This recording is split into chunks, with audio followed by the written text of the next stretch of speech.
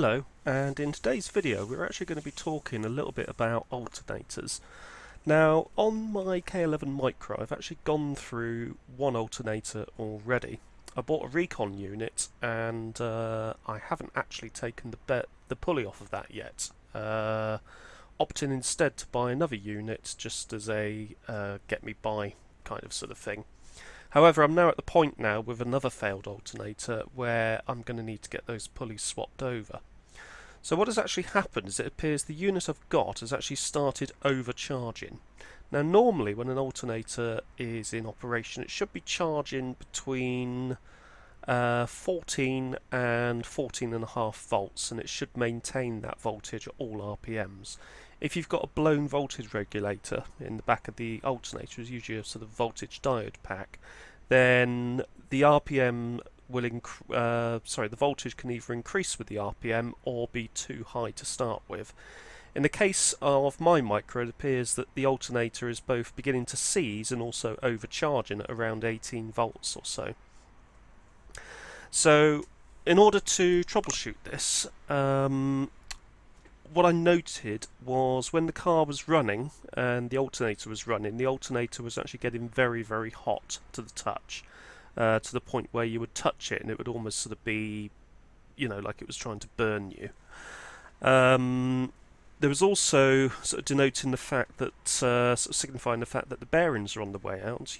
You were getting a lot of slippage from the alternator drive belt itself, which you'll see a little bit later in this video, or rather here.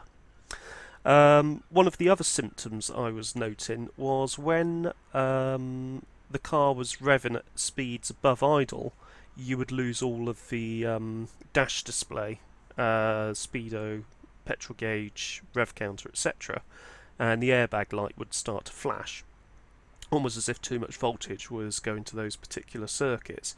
If you applied heavy load items, so you turned on, say, the air conditioning and heated rear window and the headlights, heated rear window especially, you would actually sap off some of the voltage and the car would run fairly normally. So when you're actually diagnosing one of these conditions, the first thing to do is to set up your multimeter and measure the voltage across the battery when the car is switched off. It should be a touch over 12 volts, showing that you've got around 12.5 volts or so, showing that you've got a healthy and fully charged battery. Start the car and monitor the voltage again. If it sticks at 12 volts, then the alternator is not charging. If it's at 14.4 volts and 14.4 volts stays constant no matter how much you rev the engine, so say hold the engine at sort of 2,000 to 3,000 RPM. If it stays at 14.4 volts, then it's absolutely fine. There's nothing wrong with the alternator.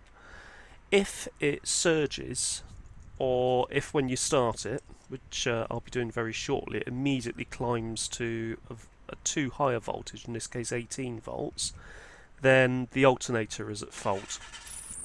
In fact, you can immediately hear the belt slipping there. You can also see the multimeter is just going upwards to around 18 volts or so. And to be honest, that was enough for me to determine that my hunch was correct and that the alternator was indeed overcharging. It is quite slipping quite a bit there, so I turned the engine off at this point. Conclusion, there was nothing else I could do until I get the pulley swapped on the two alternators. So the next video will actually cover replacing the alternator on a K11 with air conditioning. If you found this video useful, don't forget to hit that like button and also consider subscribing for more upcoming fascinating hobbies. Thanks for watching.